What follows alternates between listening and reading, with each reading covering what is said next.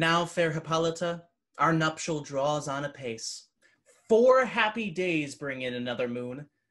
But, methinks how slow this old moon wanes.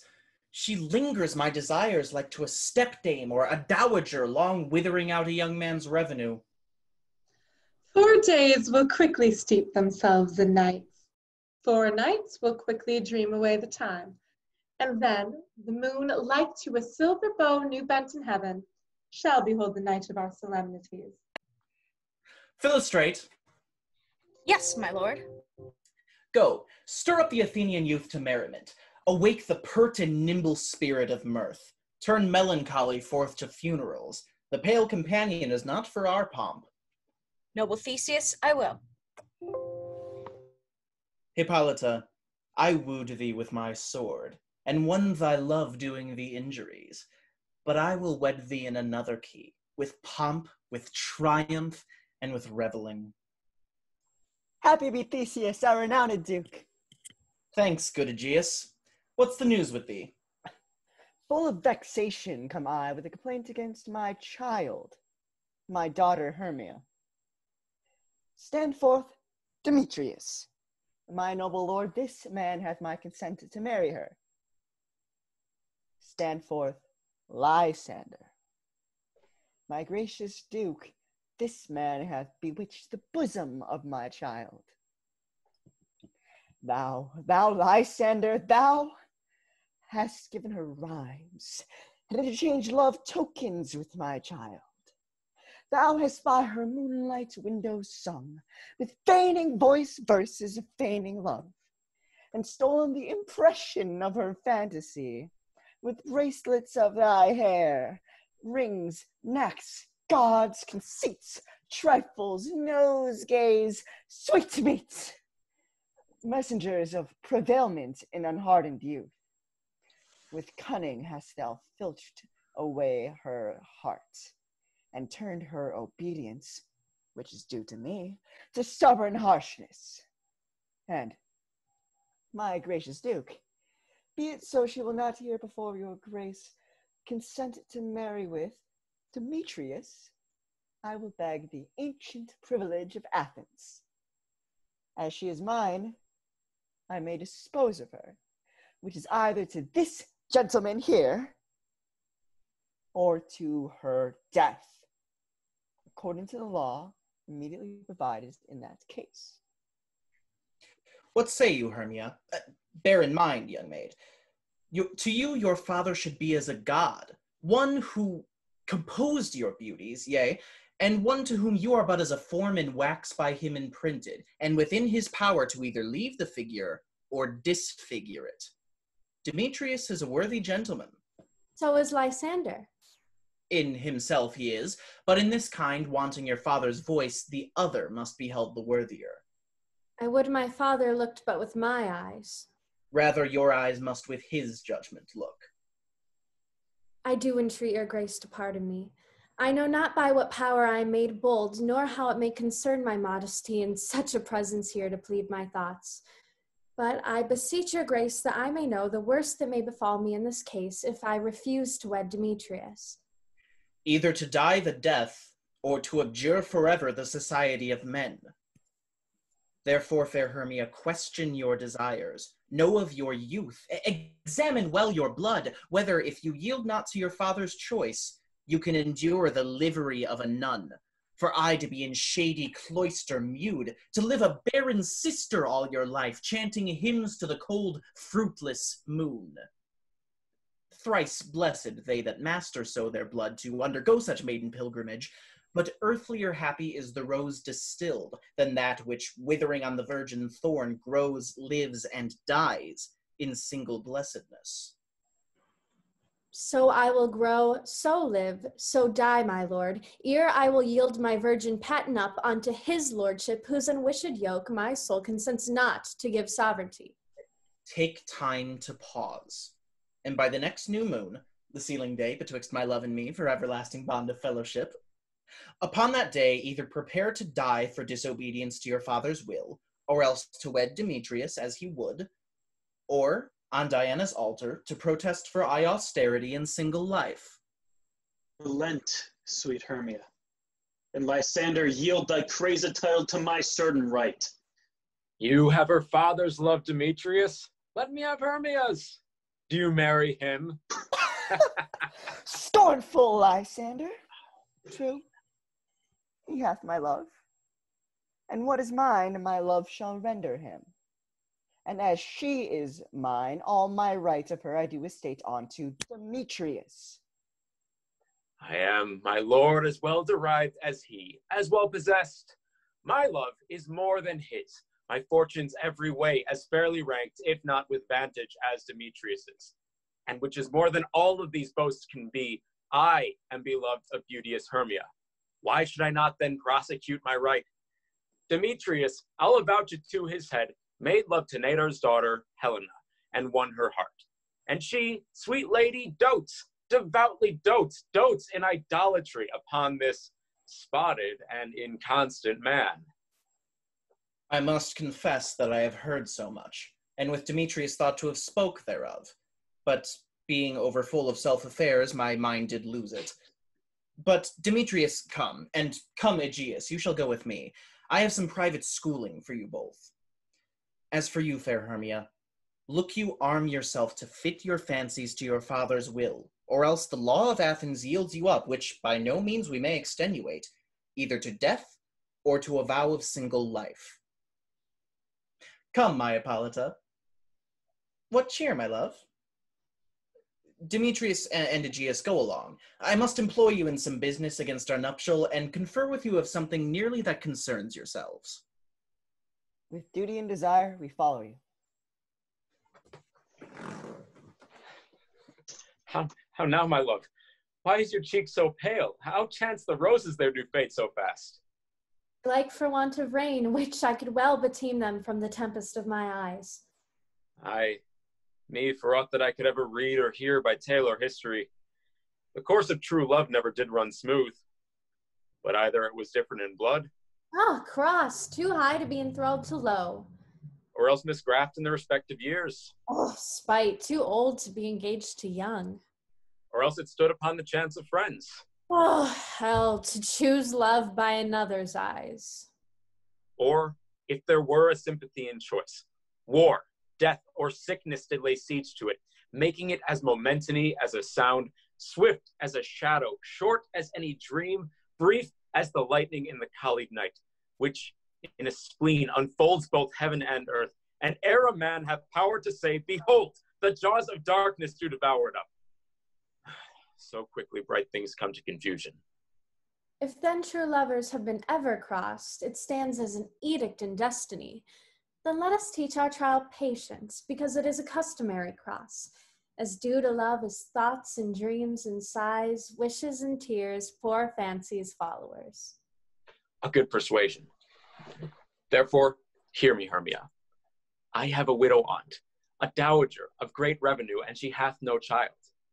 From Athens is remote her house 7 leagues, and she respects me as her only son. There, Hermia, may I marry thee, and to that place the sharp Athenian law cannot pursue us. If thou lovest me, then steal forth thy father's house tomorrow night, and in the wood a league without the town, a place where we did meet once with Helena to do observance to a morn of May. There I will stay for thee. My good Lysander, I swear to thee by Cupid's strongest bow, by his best arrow with the golden head, by the simplicity of Venus's doves, by that which knitteth souls and prospers loves, and by that fire which burned the Carthage queen when false Trojan under sail was seen, by all the vows that ever men have broke, in number more than ever women spoke. In that same place thou hast appointed me, tomorrow truly I will meet with thee. Keep promise, love. Look, here comes Helena. Godspeed, fair Helena, whither away? Call you me fair? That fair again unsay. Demetrius loves your fair, oh happy fair. Your eyes are lodestars, and your tongue's sweet air more tunable than lark to shepherd's ear. When wheat is green, when hawthorn buds appear, sickness is catching. Oh, favor so. Yours would I catch, fair Hermia, ere I go. My ear should catch your voice, my eye your eye, my tongue should catch your tongue's sweet melody. Were the world mine, Demetrius being baited, the rest I'd give to be to you translated. Oh, teach me how you look, and with what art you sway the motions of Demetrius's heart. I frown upon him, yet he loves me still. Oh, that your frowns would teach my smiles such skill. I give him curses, yet he gives me love. That your prayers could such affection move. The more I hate, the more he follows me. The more I love, the more he hateth me. His folly, Helena, is no fault of mine. None but your beauty, would that fault were mine. Take comfort. He no more shall see my face. Lysander and myself shall fly this place. Before the time I did Lysander see, seemed Athens as a paradise to me. Then what graces in my love do dwell, that he hath turned a heaven unto a hell. Helen, to your minds we will unfold.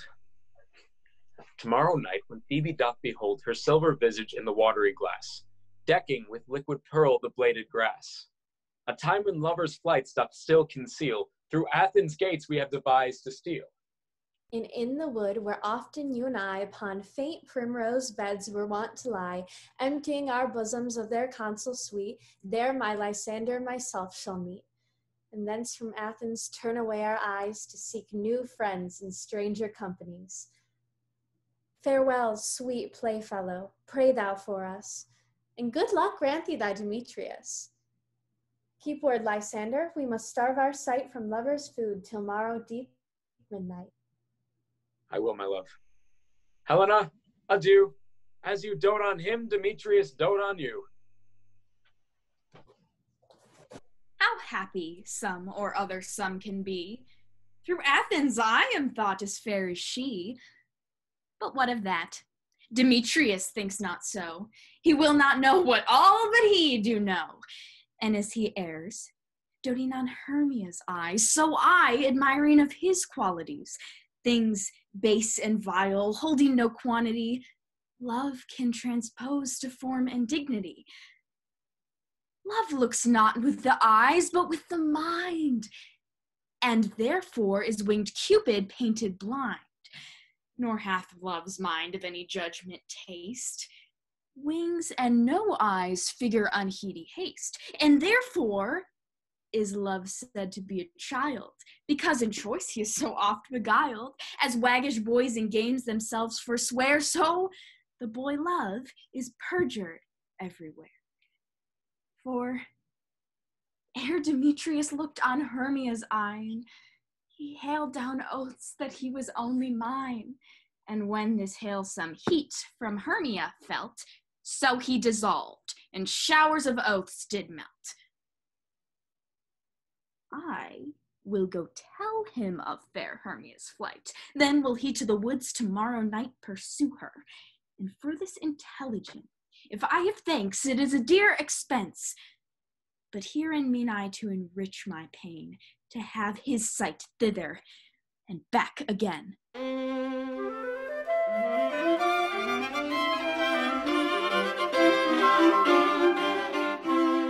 Is all our company here? You were to do best to call them generally, man by man, according to the script. Here is the scroll in which every man's name is thought to fit through all of Athens to play in the interlude before the Duke and the Duchess on his wedding day and night. First, good Peter Quince, say what the play entreats, and then name the actors, and so grow to a point. Mary, our play is the most lamentable comedy and the most cruel death of Pyramus and Thisbe. Very good piece of work, and Mary, I assure you. Now, good Peter Quince, call forth your actors. Masters, spread yourselves. Answer as I call you, Nick Bottom the Weaver. Here, name what part I am for, and proceed. Nick Bottom, you are set down for Pyramus. What is Pyramus? A lover or a tyrant? A lover that kills himself in the most gallant for love. That will ask some true tears in the performing of it. If I do it, let the audience look to their eyes. I will move storms. I will condole in some measure. Yet my chief humor is for a tyrant. I could play Heracles rarely, or a part to tear a cat in, to make all split.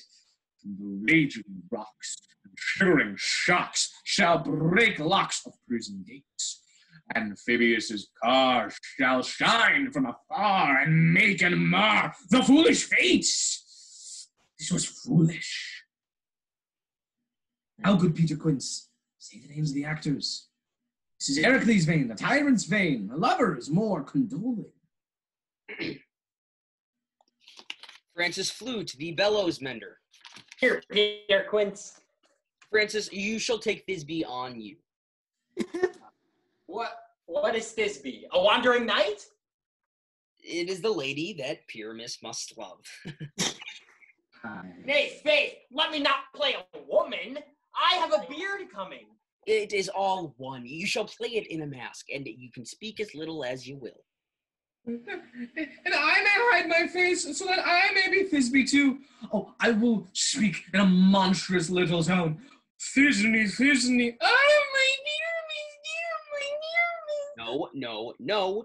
Nick Bottom, you must play Pyramus, and Francis Flute, you must play Thisbe. Well, proceed. Robin Starveling, the tailor. Here, Peter. Robin, you are set down for Thisbe's mother. Tom Snout, the tinker. Here, Peter Quince. You are set down for Thisbe's father, and I am set down for Pyramus's father. Snug the Journey, you shall play the lion's part. And I think that is a play fitted. Have you the lion's part written? Pray you, if it be, give it me, for I'm slow of study. You may do it extempore, for it is only raw. And I may play the lion too. I will roar, and it will do any man's heart good to hear me. I will roar, and the Duke will say, let him roar again, let him roar again. And you should do it horribly. You would frighten the duchesses and the ladies so much that they would shriek, and that would be enough to hang us all. That would hang us, every mother's son. Son. I grant you, friends, if you were to scare the ladies out of their wits, they would have no more discretion but to hang us. But I will activate my voice so that I will roar you as gently as any sucking dove. And I will roar you, and 'twere any nightingale. You can play no part but Pyramus, for Pyramus is the sweet-faced man, a proper man that you shall meet on a summer's day, the most lovely, gentleman-like man. Therefore, you must needs play Pyramus. I will undertake it. What beard am I to play it in? Why, what you will. I will discharge it in your straw-colored beard, your orange tawny beard, your purple ingrain beard, or your French crown beard, your perfect yellow. Some French crowns have no hair at all, and then you play it barefaced. Masters, here are your parts. I am to entreat you, request you, and desire you to come then by tomorrow night. By the palace wood we will meet, by the city by moonlight. For if we meet in the city, we will be dogged with company, and our devices known. In the meanwhile, I will draw up a bill of properties such our play wants. I pray you fail me not. And there we will meet, and we will rehearse most obscenely and courageously. Take pains, be perfect. Adieu. At Duke's Oak we meet. Enough. Hold or cut bowstrings.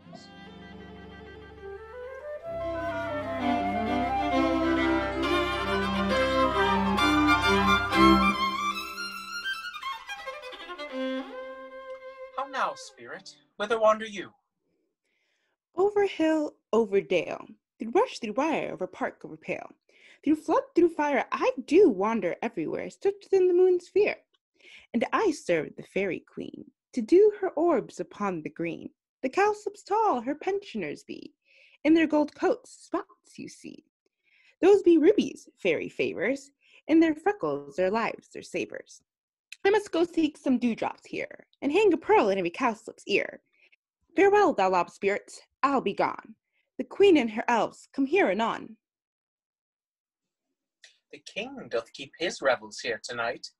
Take heed the queen come not within his sight, for Oberon is passing fell and wrath, because that she as her attendant hath a lovely boy stolen from an Indian king. She never had so sweet a changeling. But jealous Oberon would have the child, knight of his train, to trace the forests wild. But she perforce withholds the loved boy, treats him with flowers, treats him all her joy, and now they never meet in grove or green, by fountain clear or spangled starlight sheen.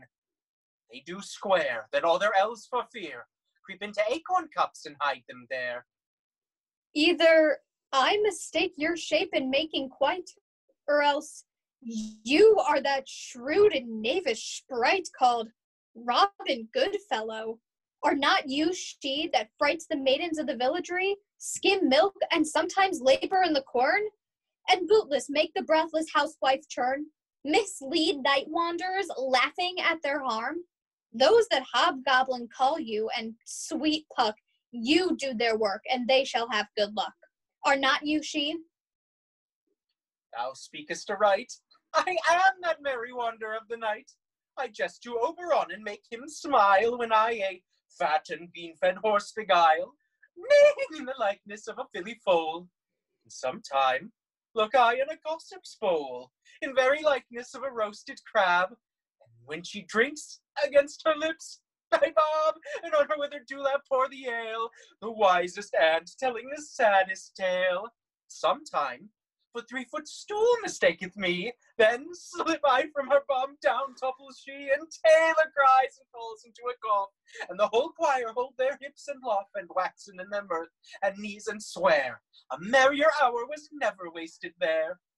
But room, fairy, here comes Oberon. And here my queen. Would that he were gone?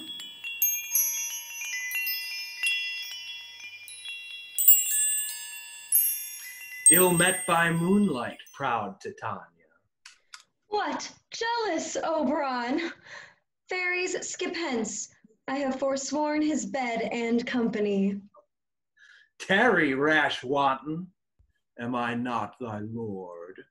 Then I must be thy lady. But I know when thou hast stolen away from fairyland, and in the shape of Corin sat all day playing on pipes of corn and versing love to amorous Phillida. Why art thou here, come from the farthest steep of India, but that, forsooth, the bouncing Amazon, your buskinged mistress and your warrior love, to Theseus must be wedded, and you come to give their bed joy and prosperity? How can thou thus, for shame, Titania, glance at my credit with Hippolyta, knowing I know thy love to Theseus? These are the forgeries of jealousy, and never, since the middle summer's spring, met we on hill, dale, forest, or mead, by paved fountain, or by rushy brook, or by the beached margent of the sea, to dance our ringlets to the whistling wind. but with thy brawls thou hast disturbed our sport. Therefore the winds, piping to us in vain, as in revenge, have sucked up from the sea contagious fogs, which, falling in the land, have every pelting river made so proud that they have overborne their continents. The ox hath therefore stretched his yoke in vain, the plowman lost his sweat, and the green corn hath rotted ere his youth attained a beard. Old stands empty in the drowned field, crows are fatted with the Murian flock. The 9 men's morris is filled up with mud, and the quaint mazes in the wanton green, for lack of tread, are undistinguishable. The human mortals want their winter here. No night is now with hymn or carol blessed. Therefore the moon, the governess of floods, pale in her anger, washes all the air that rheumatic diseases do abound. And through this distemperature we see the seasons alter. Hoary-headed frosts fall in the fresh lap of the crimson rose, and on old Hyam's thin and icy crown, an odorous chaplet of sweet summer buds is, as in mockery, set. The spring, summer, childing autumn, angry winter change their wonted liveries, and the mazed world by their increase knows not which is which. And this same progeny of evils comes from our debate, from our dissension. We are their parents and original. Do you amend it then? It lies in you. Why should Titania cross her Oberon? I do but beg a little changeling boy to be my henchman. Set your heart at rest. The fairyland buys not the child of me. His mother was a votress of my order, and in the spiced Indian air by night, full often hath she gossiped by my side, and sat with me on Neptune's yellow sands, marking the embarked traders of the flood.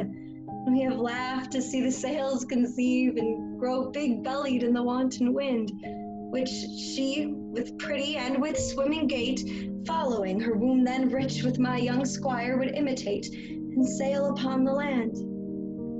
Fetch me trifles, and return again, as if run him a voyage rich with merchandise.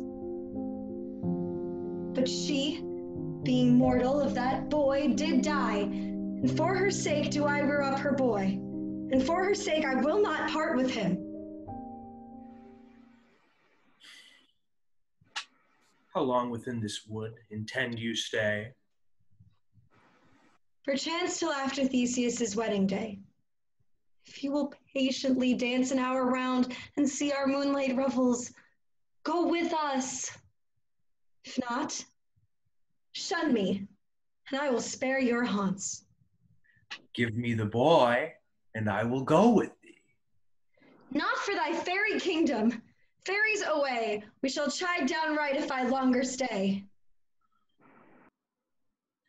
We'll go thy way. Thou shalt not from this grove till I torment thee for this injury. My gentle Puck, come hither. Thou rememberest, since once I sat upon a promontory, and saw a mermaid on a dolphin's back, uttering such dulcet and harmonious breath that the rude sea grew civil at her song, and certain stars shot madly from their spheres to hear the sea maid's music. I remember. That very time I saw, but thou couldst not, flying between the cold moon and the earth, Cupid, all armed. A certain aim he took at a fair vestal throned by the west, and loosed the love shaft smartly from his bow as if to pierce 100,000 hearts. But I might see young Cupid's fiery shaft quenched in the chaste beams of the watery moon, and the imperial vestal fast on, in maiden meditation fancy free. But marked I where the bolt of Cupid fell. It fell upon a little western flower, before milk white, now purple with love's wound, and maidens call it love and idleness. Fetch me this flower, the herb I showed thee once, The juice of it on sleeping eyelids laid will make man or woman madly dote on the next living creature it sees. Fetch it me, and be thou here ere the Leviathan can swim a league. I'll put a girdle around about the earth in 40 minutes. Having once this juice, I'll watch Titania when she is asleep, and drop the liquor of it in her eyes. The next thing she, waking, looks upon, be it lion, bear, or wolf, or bull, or meddling monkey, or busy ape, she shall pursue it with the soul of love. And ere I take this charm from off her sight, as I can do it with another herb, I'll make her render up her page to me. But who comes here? I am invisible and will overhear their conference. I love thee not, therefore pursue me not. Where's Lysander and fair Hermia? The one I'll slay, and the other slayeth me. Thou toldst me they were stolen unto this wood, and now here am I, and wood within this wood, because I cannot meet my Hermia. Therefore get thee gone, follow me no more. You draw me, you hard-hearted adamant, but yet you draw not fire, for my heart is true as steel. Leave you your power to draw, and I shall have no power to follow you. Do I entice you? Do I speak you fair? Or rather, do I not in plainest truth tell you that I do not, nor cannot love you? And even for that do I love you the more. I am your spaniel, and Demetrius, the more you beat me, I will fawn on you. Use me but as your spaniel. Spurn me, strike me, neglect me, lose me. Only give me leave, unworthy as I am, to follow you. What worser place can I beg in your love, and yet a place of high respect with me, than to be used as you use your dog? Tempt not too much the hatred of my spirit, for I am sick when I do look on thee. And I am sick when I look not on you. You do impeach your modesty too much. To leave the city and commit yourself into the hands of one that loves you not? To trust the opportunity of night and the ill counsel of a desert place with the rich worth of your virginity? Your virtue is my privilege, for that it is not night when I do see your face. Therefore I think I am not in the night, nor doth this wood lack worlds of company. For you, in my respect, are all the world. Then how can it be said that I am alone when all the world is here to look on me? I'll run from thee, and hide me in the brakes, and leave thee to the mercy of wild beasts. The wildest hath not such a heart as you. Run when you will. The story shall be changed. Apollo flies and Daphne holds the chase. The dove pursues the griffin. The mild hind makes speed to catch the tiger. Bootless speed when cowardice pursues and valor flies. I will not stay thy questions. Let me go. But if thou followest me, do not believe but I shall do thee mischief in this wood. Aye, in the temple, in the town, in the field, you do me mischief. Fie, Demetrius, your wrongs do set a scandal on my sex. We cannot fight for love as men may do. Oh, we should be wooed, and we're not made to woo. I'll follow thee, and make a heaven of hell, to die upon that hand I love so well. Fare thee well, nymph. Ere he do leave this grove, thou shalt fly him, and he shall seek thy love. Hast thou the flower there? Welcome, wanderer. Aye, there it is. I pray thee, give it me. I know a bank where the wild thyme blows, where the oxlips and the nodding violet grows, quite over canopied with luscious woodbine, with sweet musk roses and eglantine. There sleeps Titania some time of the night, lulled in these flowers with dances and delight. And there the enameled snake throws her skin, weed wide enough to wrap a fairy in. And with the juice of this, I'll streak her eyes and make her full of hateful fantasies. Take thou some of it. A sweet Athenian lady is in love with a disdainful youth. Anoint his eyes, but do it when the next thing he espies may be the lady. Thou shalt know the man by the Athenian garments he hath on. Affect it with some care, that he may prove more fond on her than she upon her love. And meet me here ere the first cock crow. Fear not, my lord, your servant shall do so.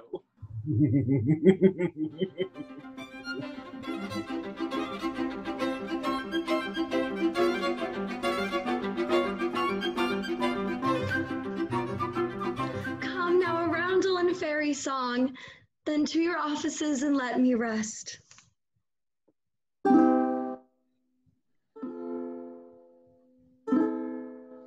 You spotted snakes with double tongue, thorny hedgehogs be not seen. Newts and blind worms do no wrong, come not near our fairy queen. Fill Amal with melody, sing our sweet lullaby. Never harm, nor spell, nor charm. Come our lovely lady nigh.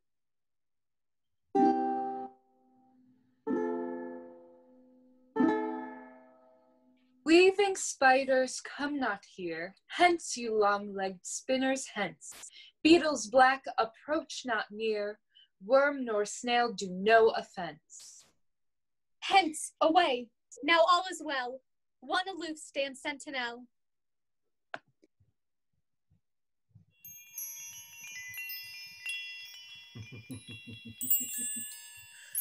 What thou see when thou dost wake, do it for thy true love take.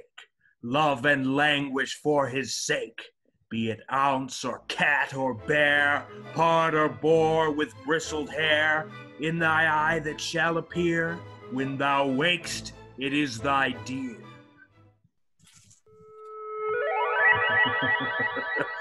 Wake when some vile thing is near.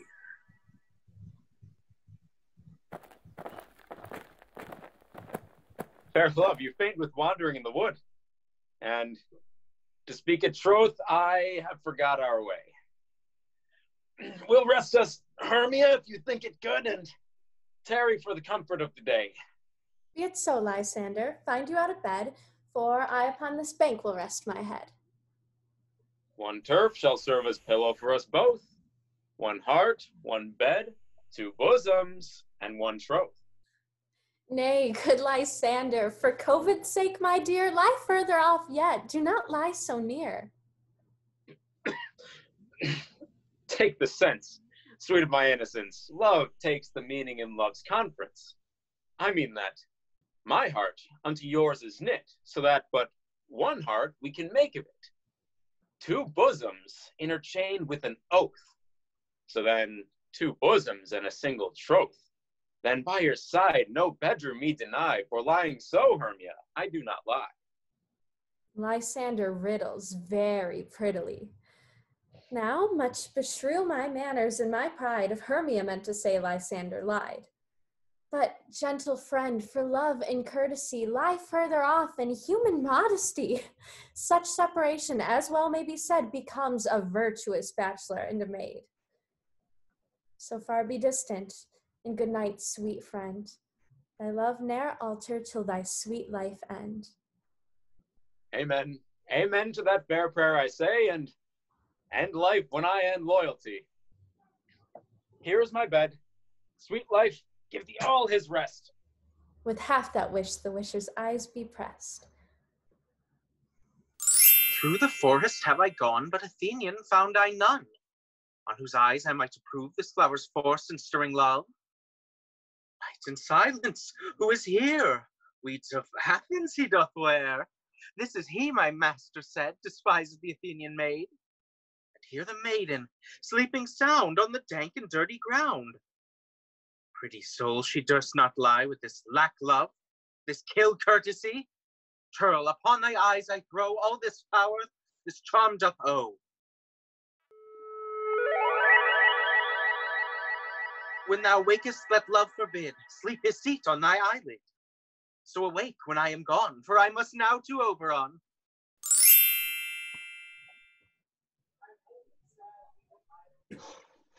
Stay, though thou kill me, sweet Demetrius. I charge thee hence, and do not haunt me thus. Oh, wilt thou leave me? Do not say so.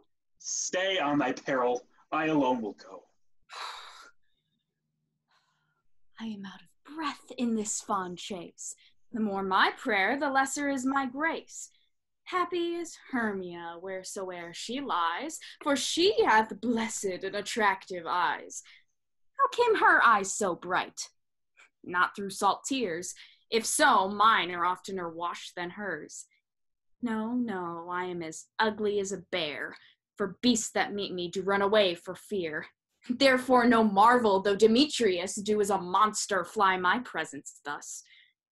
What wicked and dissembling glass of mine made me compare with Hermia's fiery eye? But who is here? Lysander? On the ground? Dead or asleep? I see no blood, no wound. Lysander, if you live, good sir, awake.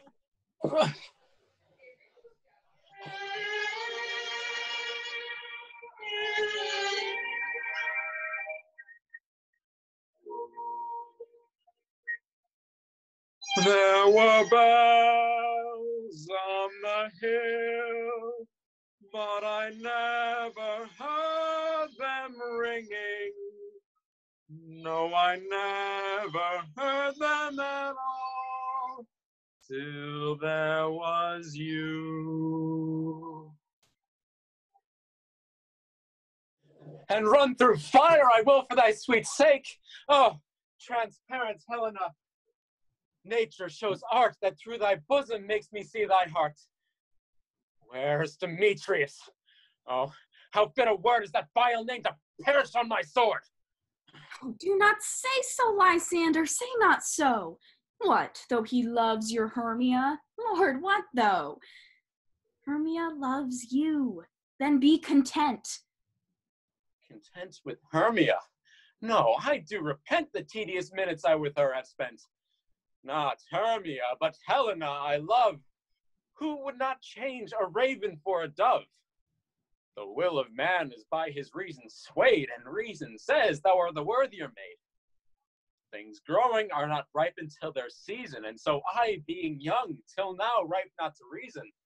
And touching now the point of human skill, reason becomes the marshal to my will, and leads me to your eyes, where I doth o'erlook love's stories written in love's richest book. Wherefore was I to this keen mockery born?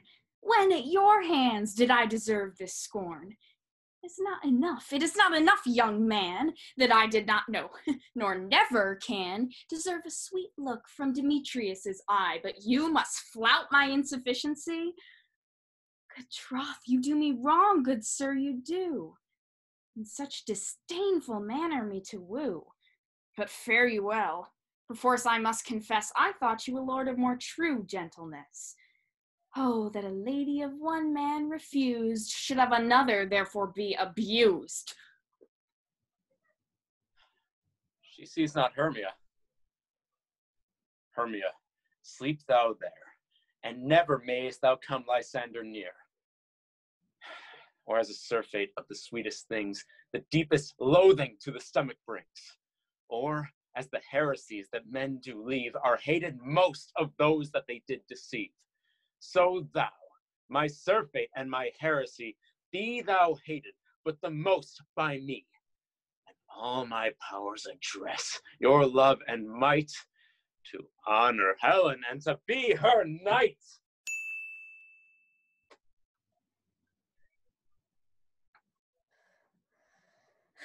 Help me, Lysander, help me.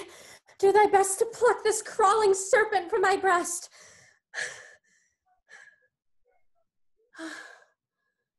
Ay me, for pity. What a dream was here. Lysander, look how I do quake with fear. Methought a serpent ate my heart away, and you sat smiling at its cruel prey. Lysander, what removed? Lysander, Lord! What, out of hearing gone? No sound, no word? Alack, where are you? Speak, and if you hear. Speak of all loves, I swoon almost with fear. No? Well, then I will perceive you are not nigh. Either death or I find you immediately.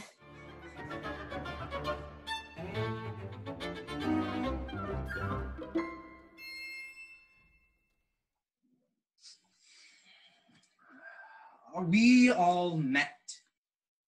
Pat, here is a marvelous convenient place for our rehearsal. This green plot of land shall be our stage, this hawthorn brake, our tiring house, and we'll do the action as we do it before the Duke.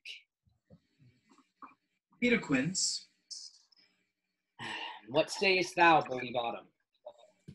There are some things in this comedy of Pyramus and Thisbe that will not do. Firstly, Pyramus must draw a sword to kill himself, which the ladies cannot abide. I'll answer you that. Fire locker, pearl's fear.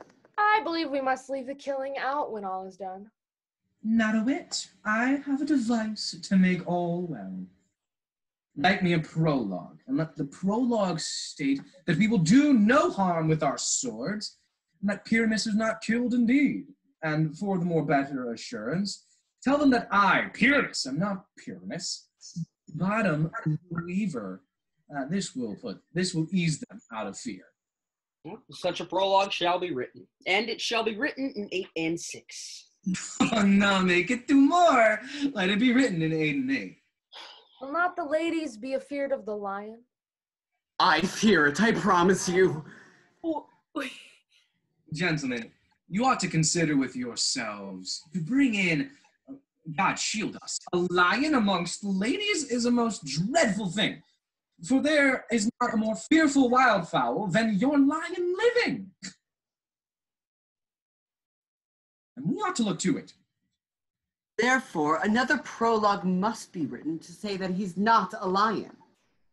Nay, you must name his name, and his face must be seen through the neck of the lion, and he himself must speak thus, or to some defect. Ladies, or fair ladies, I would wish you, or I would request you, or fair ladies, I would entreat you not to fear, not to tremble my life for yours. If you think I were to come hither as a lion, it were pity of my life. No, I am no such thing. I am but a man as other men are, and let him name his name as Snug the Joiner, and let him speak plainly. Shall be done. But there is 2 hard things. That is to bring the moonlight into the chamber, for we all know that Pyramus and Thisbe meet by moonlight.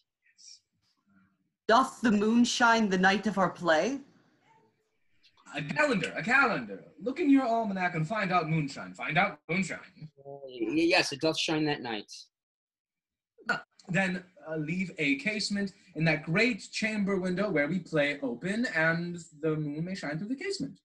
Aye, or else one must come in a bush full of thorns holding a lantern saying he comes to present, or the person of moonshine. But there is another thing. That is to bring a great wall into the chamber for Pyramus and Thisbe, says the story, speak through the chink of a wall. Can never bring in a wall. Bottom, what you say? Some man or other must present wall. Let him have some loam or some plaster or some rough cast about him to present wall. And let his arms be thus, and through that cranny shall Pyramus and Thisbe whisper. That may be, then all is well. Now come, sit down, every mother's son, and rehearse your lines. Pyramus, you begin. When you have speech, enter into the break, and so everyone according to his line. What hempen homespuns have we swaggering here, so near the cradle of the fairy queen? What, a play toward? I'll be an auditor, an actor too, perhaps, if I see cause. All right, speak Pyramus, Thisbe stand forth. My dearest Thisbe, Thy odious savors sweet. Odors.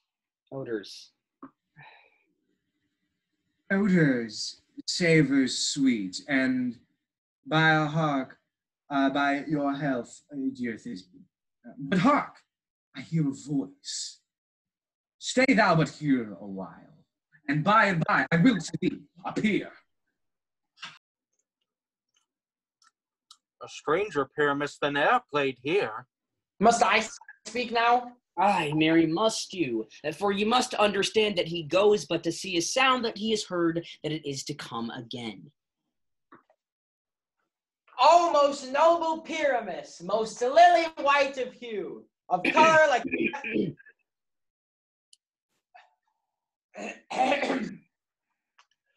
O most noble Pyramus, most lily white of hue, of color like the red rose on triumphant briar, as truest horse that yet would never tire. I'll meet thee, Pyramus, at Ninny's tomb. Ninny's tomb, man. Well, you must not speak that yet. You wait for Pyramus to answer. You say your part all at once, cues and all. Enter Pyramus. Your past cue. Never tire.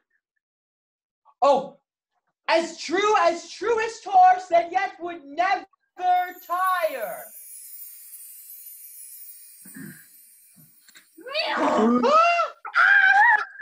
Oh, monstrous! Those strange we are haunted! Pray, masters! Fly, masters, help! If I were fair Thisbe, I were only thine. I'll follow you. I'll lead you about around, through bush, through bog, through brake, through briar. Sometimes a horse I'll be, sometime a hound, a hog, a headless bear, sometime a fire, and neigh and bark and grunt and roar and burn like horse, hound, hog, bear, fire at every turn.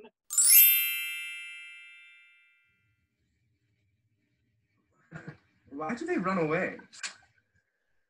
This is a name to make me afeard. O bottom, thou art changed. What do I see on thee? What do you see on? Do you see an ass head of your own, do you? Blessed thee, bottom, blessed thee. Thou art translated. I see their knavery. This is to make an ass out of me, if they could.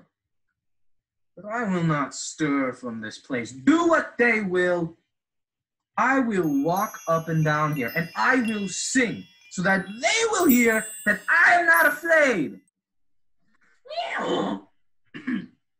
Country road, take me home to the place where I belong. West Virginia, rolling my mud. What angel wakes me from my flowery bed? Take me home, country road.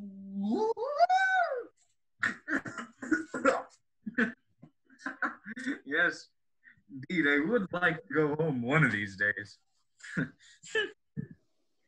I pray thee, gentle mortal, sing again.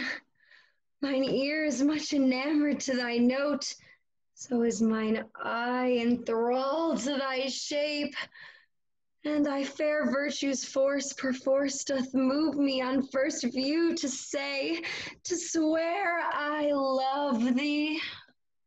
Me, mistress, you should have had little reason for that. But then again, reason and love keep little company together nowadays.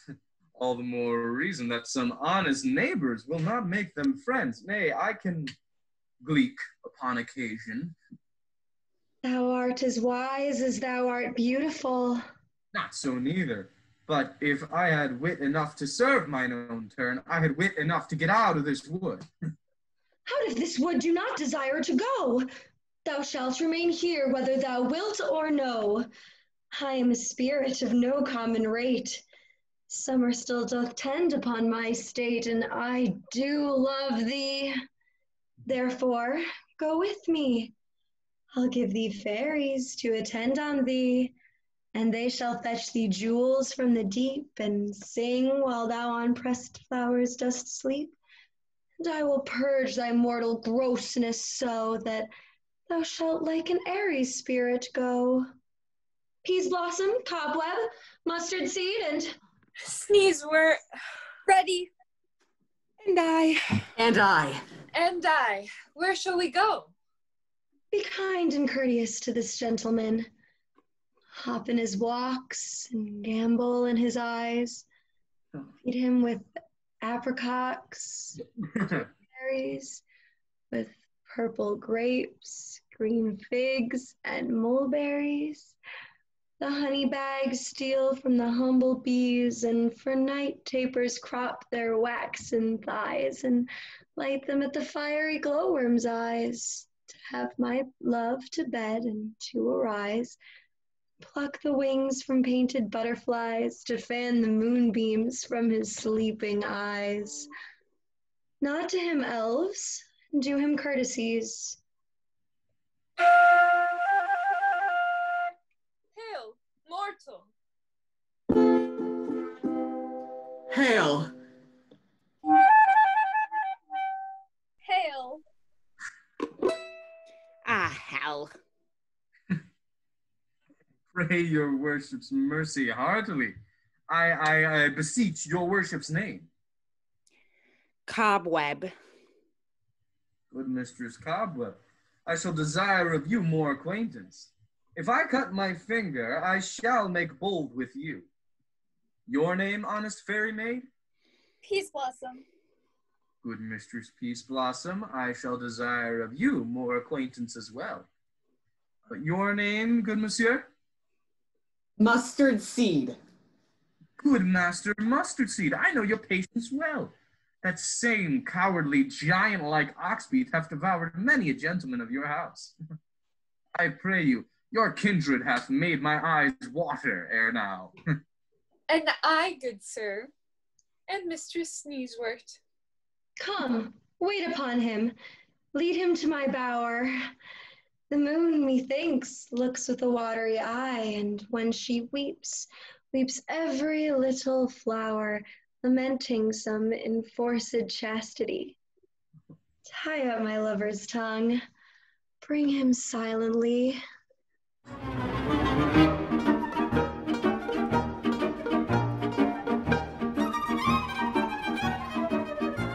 I wonder if Titania be awaked, then what it was that next came in her eye, which she must dote on in extremity. Here comes my messenger. How now, mad spirit, what night rule about this haunted grove? My mistress with a monster is in love. Near to her close and consecrated bower, while she was in her dull and sleeping hour, a crew of patches, rude mechanicals, that worked for bread upon Athenian stalls were met together to rehearse a play, intended for great Theseus's nuptial day, when the shallowest thick skin of that barren sort, who Pyramus presented in their sport, forsook his scene and entered in a break, when I did him at this advantage take. An ass's knoll I fixed upon his head, and on his thisbe must be answered. And forth my mimic comes, when they him spy as wild geese that the creeping fowler eye. Or the packet coughs, many in sort, rising and cawing at the gun's report. Sever themselves and madly sweep the sky, so at his sight away his fellows fly. And at our stamp here o'er and o'er one falls, he murder cries and help from Athens calls. Their fears thus strong made senseless things begin to do them wrong. For briars and thorns at their apparel snatch, some sleeves, some hats, some yielders, all things catch. I led them on in this distracted fear, and left sweet Pyramus translated there. And in that moment, so it came to pass, Titania waked, and straightway loved an ass.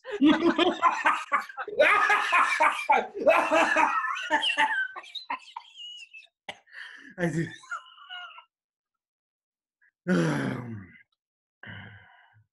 This falls out better than I could devise. But hast thou latched the Athenian's eyes with the love juice, as I bid thee do? I took him sleeping, that is finished too, and the Athenian woman by his side, that when he waked, of course she must be eyed. Stand close. This is the same Athenian. This is the woman, but not this the man. Why rebuke you him that loves you so? Lay breath so bitter on your bitter foe. Now I but chide, but I should use thee worse, for thou, I fear, hast given me cause to curse. If thou hast slain Lysander in his sleep, being o'er shoes and blood, plunge in the deep and kill me too. The sun was not so true unto the day as he to me. Would he have stolen away from sleeping Hermia? I'll believe as soon this whole earth may be bored, and that the moon may through the center creep, and so displease her brother's noontide with the Antipodes. It cannot be, but thou hast murdered him. So should a murderer look, so dead, so grim. So should the murdered look, and so should I, pierced to the heart by your stern cruelty. Yet you, the murderer, look as bright and as clear as yonder Venus on her glimmering sphere. What's this to my Lysander? Where is he? Ah, good Demetrius, wilt thou give him to me? I had sooner give his carcass to my hounds. Dog, out, cur! Thou drivest me past the bounds of maiden's patience. Hast thou slain him then? Henceforth be never numbered among men. Oh, once tell true, even for my sake. Durst thou have looked upon him being awake? And hast thou killed him sleeping? Oh, brave touch! Cannot a worm, an adder, do so much? An adder did it, for with doubler tongue than thine, thou serpent, never adder stung.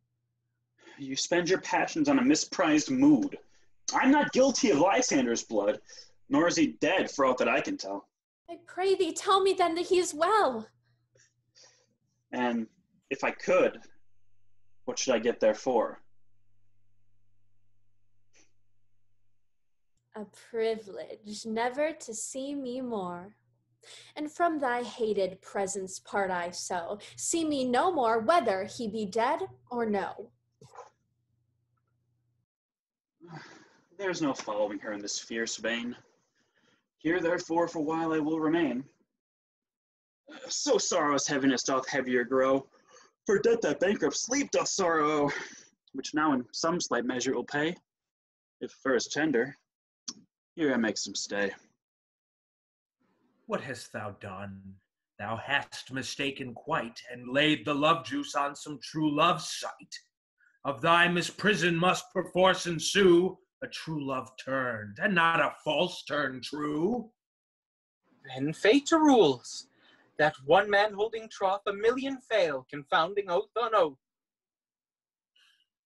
About the wood go, swifter than the wind, and Helena of Athens look thou find. I'll fancy sick she is, and pale of cheer, with sighs of love that cost the fresh blood dear. By some illusion see thou bring her here. I'll charm his eyes against she do appear. I go, look how I go, swifter than an arrow from Cupid's bow. Flower of this purple dye, hit with Cupid's archery, sink in apple of his eye, when his love he doth espy, make her shine as gloriously as Venus of the sky. When thou wakest, if she be by, beg of her for remedy. Captain of our fairy band, Helena is here at hand, and the youth mistook by me is pleading for a lover's fee. Shall we their fond pageant see?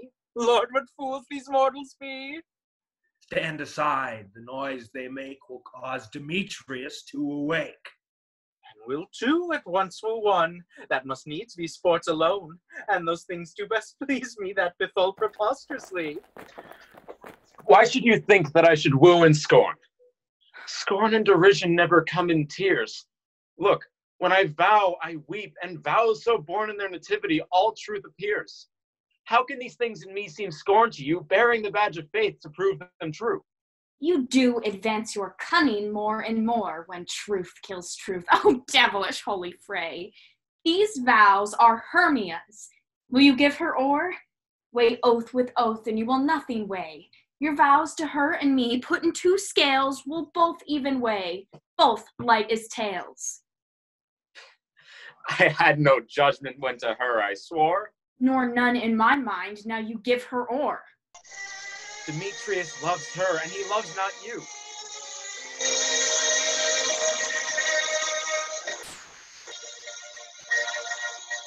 There were bells on the hill, but I never heard them ringing. No, I never heard them at all, till there was you. Oh, Helen, goddess, nymph, perfect, divine, to what, my love, shall I compare thine eyne? Crystal is muddy, oh, how ripe and show thine lips, those kissing cherries tempting grow, with the congealed white high Taurus snow, fanned with the eastern wind, turns to a crow when thou hold'st out thy hand. Oh, let me kiss this princess of pure white, this seal of bliss. Oh, spite! Oh, hell! I see you are all bent to set against me for your merriment. If you were civil and knew courtesy, you would not do me thus much injury. Can you not hate me, as I know you do, but you must join in souls to mock me too? If you were men, as men you are in show, you would not use a gentle lady so. To vow and swear and superpraise my parts when I know you hate me with all your hearts. You both are rivals and love Hermia, and now both rivals to mock Helena. Trim exploit, a manly enterprise, to conjure tears up in a poor maid's eyes with your derision. None of noble sort could so offend a virgin nor extort a poor soul's patience, all to make things sport. You're unkind, Demetrius. Be not so, for you love Hermia. This you know I know.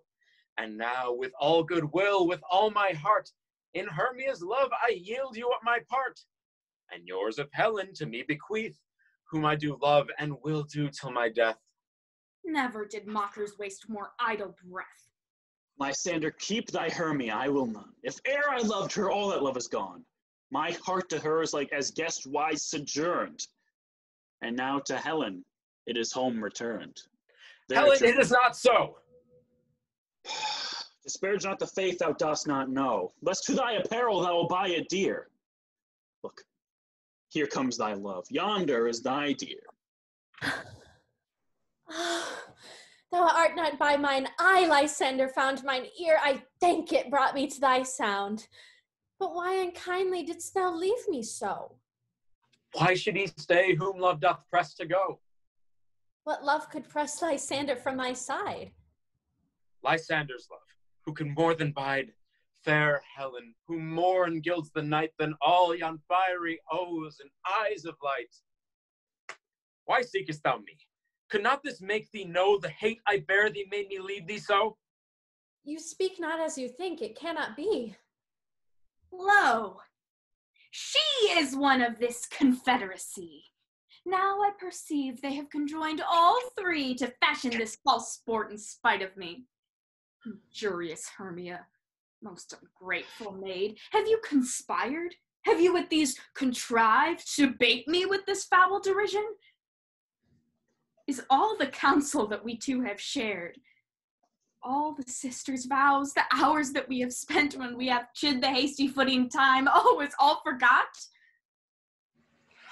All school days friendship, childhood innocence, we, Hermia, like 2 artificial gods, have with our needles created both one flower, both on one sampler, sitting on one cushion, both warbling of one song, both in one key, as if our hands, our sides, our voices had been incorporate.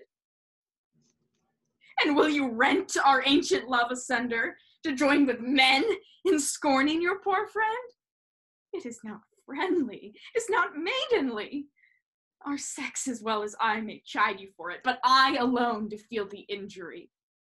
I am amazed at your words. I scorn you not. It seems that you scorn me. Have you not set Lysander, as in scorn, to follow me and praise my eyes and face, and made your other love, Demetrius, who even but now did spurn me with his foot, to call me goddess, nymph, divine and rare, precious, celestial? Wherefore speaks he this to her he hates? And wherefore doth Lysander deny your love, so rich within his soul, and tender me, forsooth, affection? But by your setting on, by your consent. What, though I be not so in grace as you, so hung upon with love, so fortunate, but miserable most to love unloved? This you should pity rather than despise. I understand not what you mean by this. I do. Persevere, counterfeit sad looks, make mouths upon me when I turn my back. Wink at each other, hold the sweet jest up. This sport well carried shall be chronicled. If you have any pity, grace, or manners, you would not make me such an argument. But fare you well. 'Tis partly my own fault, with death or absence soon shall remedy. Stay gentle, Helena. Hear my excuse, my love, my life, my soul, fair Helena. Oh, excellent. Sweet, do not scorn her so. If she cannot entreat, I can compel. Thou canst compel no more than she entreat. Thy weak threats have no more strength than her prayers. Helen, I love thee, by my life I do. I swear by that which I will lose for thee, to prove him false that says, I love thee not. And I say I love you more than he can do. If thou say so, then withdraw and prove it too. Oh, quick, come! Lysander, where to tends all this? Away, you toad! Oh, no, he'll seem to break loose. Take on as you would follow, but yet come not. You're a tame man. Thou cat, thou bird, vile thing, let loose, or I will shake thee from me like a serpent. Why are you grown so rude? What changes the sweet love? Out, loathed medicine, oh hated potion, hence. Do you not jest? I sooth, and so do you. Demetrius, I will keep my word with thee. I would I hand your bond. Perhaps if a weak bond holds you, I'll not trust your word. What? Should I hurt her, strike her, kill her dead? Though I hate her, I'll not harm her so. What? Can you do me greater harm than hate? Hate me wherefore? Oh, me, what news, my love? Am not I Hermia? Are not you Lysander? I am as fair now as I was erewhile. Since night you loved me, yet since night you left me. Why, then you left me. Oh, the gods forbid. In earnest, shall I say? I, by my life, I never did desire to see thee more. Therefore, be out of hope, of question, of doubt. Be certain, nothing truer, that I do hate thee, and love Helena. Oh, me. You juggler, you canker blossom, you thief of love. What, have you come by night and stolen my love's heart from him? Fine. In faith, have you no modesty, no maiden shame, no touch of bashfulness? What, will you tear impatient answers from my gentle tongue? Fie, you counterfeit, you puppet, you! Puppet? Why, so That way goes the game. Now I perceive that she hath made compare between our statures. She hath urged her height, and with her personage, her tall personage, her height, forsooth, she hath prevailed with him. And are you grown so high in his esteem, because I am so dwarfish and so low? How low am I, thou painted maypole? Speak! How low am I? I am not yet so low, but that my nails can reach into thine eyes. Oh, I pray you, though you mock me, gentlemen, let her not hurt me. I was never cursed. I have no gift at all in truishness. I am a right maid for my cowardice. Let her not strike me.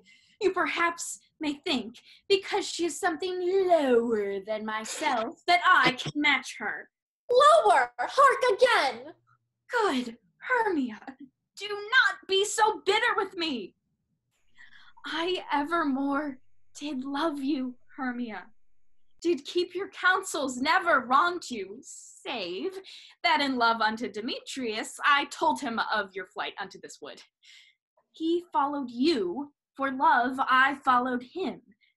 But he hath chid me hence, and threatened me to strike me, to spurn me, nay, to kill me too. So you will let me quiet go. To Athens will I bear my folly back, and follow you no further. Let me go. You see how simple and how fond I am. I get you gone. Who is it that hinders you? Why, a foolish heart that I do leave here behind. What, with Lysander? With Demetrius.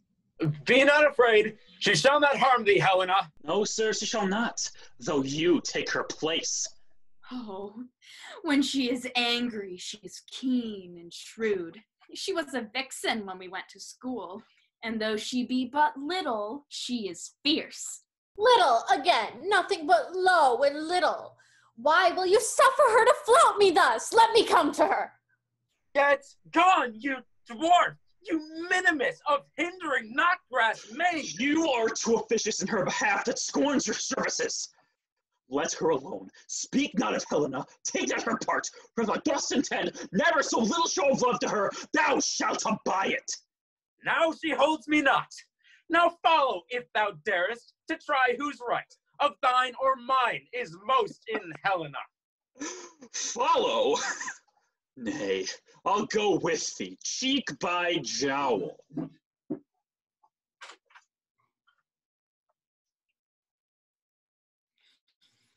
You, mistress? All this coil is long of you. Nay! Go not back. I will not trust you, nor longer stay in your cursed company.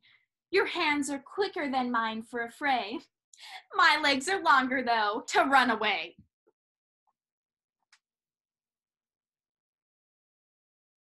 I am amazed and know not what to say.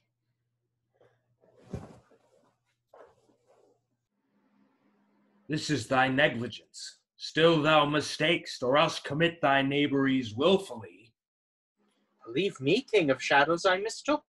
Did you not tell me I would know the man by the Athenian garments he had on? And so far blameless proves my enterprise that I've anointed an Athenian's eyes. And so am I glad it so did sort, as this their jangling I esteem a sport. Thou seest these lovers seek a place to fight. High, therefore, Robin, overcast the night. The starry welkin cover thou anon with drooping fog as black as Acheron, and lead these testy rivals so astray as not one come within another's way. Like to Lysander sometime frame thy tongue, then stir Demetrius up with bitter wrong. And sometime rail thou like Demetrius, and from each other thou lead them thus, till o'er their brows death counterfeiting sleep with leaden legs and batty wings doth creep, then crush this herb into Lysander's eye, whose liquor hath this virtuous property, to take from thence all error with his might, and make his eyeballs roll with wonted sight. When they next wake, all this derision shall seem a dream and fruitless vision, and back to Athens shall the lovers wend, with league whose date till death shall never end. While I in this affair do thee employ, I'll to my queen and beg her Indian boy, and then I will her charmed eye release from monsters' view, and all things shall be peace. My fairy lord, this must be done with haste, for night's swift dragons cut the clouds full fast, and yonder shines Aurora's harbinger, at whose approach ghosts wandering here and there troop home from churchyards, damned spirits all, that in crossways and floods have burial. Already to their wormy beds are gone, for fearless they should look their shames upon. They wilfully themselves exile from light, and must for aye consort with black-browed night. But we are spirits of another sort, and I with morning's love have oft made sport. But notwithstanding, haste, make no delay. We may effect this business yet ere day. Up and down, I will lead them up and down. I am feared in field and town, goblin lead them up and down. Here comes one. Where art thou, proud Demetrius? Speak thou now! Here, villain, drawn and ready. Where art thou? I will be with thee straight. Follow me then to plainer ground. Lysander, speak again! Thou runaway, thou coward, art thou fled? Speak! In the bushes? Where dost thou hide their head? Thou coward, art thou bragging to the stars, telling bushes that thou look'st for wars and wilt not come? Come, recreant, come thou child, I'll whip thee with a rod. He is defiled that draws a sword on thee. Yea, art thou there? Follow my voice, we'll try no manhood here.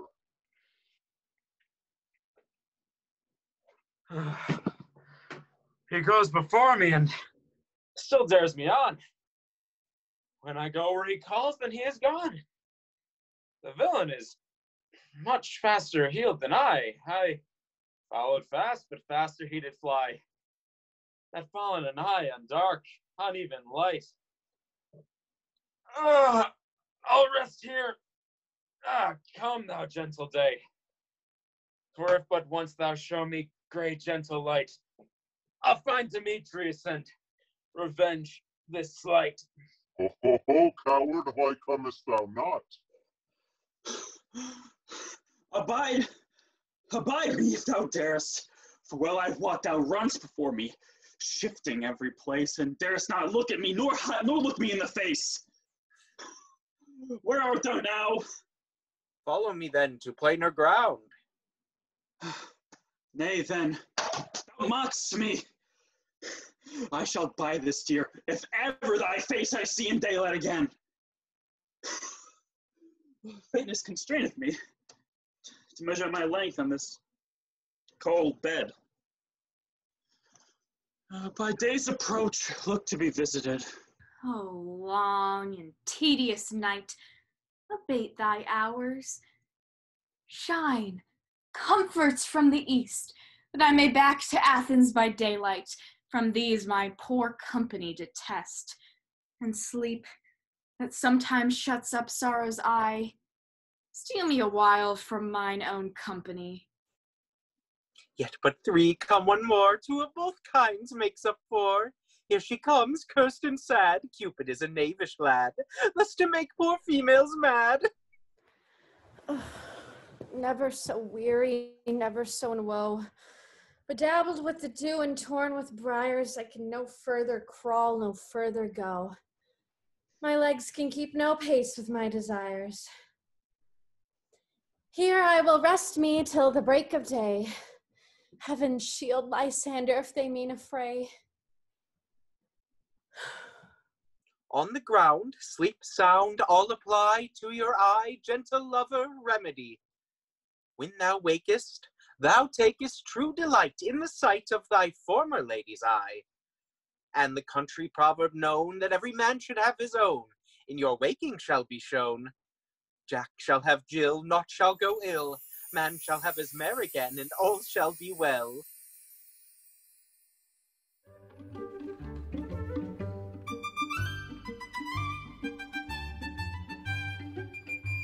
Come, sit thee down upon this flowery bed, while I thy amiable cheeks do coy, and stick musk roses in thy sleek, smooth head, and kiss thy fair large ears.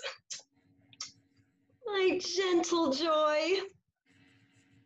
There's Peas Blossom. Ready. Scratch my head, Peas Blossom.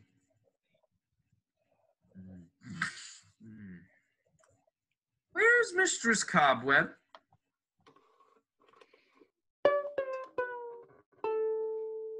Ready. Mistress Cobweb, good mistress, get you your weapons in your hand and kill me a red-hipped humblebee on a thistle, and, good mistress, bring me the honey bag. Where's Monsieur Mustard Seed? Ready. Give me your knife, good monsieur. Pray you leave your curtsy, good monsieur. What's your will? Nothing, good mistress, but to assist cavalry Cobweb to scratch. Methinks I am to the bar, for I am a marvel's hairy about the face, and I am such a tender ass that if my hair do but tickle me, I must scratch. But wilt thou hear some music, my sweet love? I have a reasonable good ear of music. Let's hear the tongs and the bones. Or say, sweet love, what thou desirest to eat? Truly a peck of provender. I want your good dry oats. Methinks I have a desire to a bottle of hay. Good hay, sweet hay, truly hath no fellow. I have a venturous fairy that shall seek the squirrel's hoard and fetch thee new nuts. I'd rather have a handful or two of dried peas. But pray you, let none of your people stir me.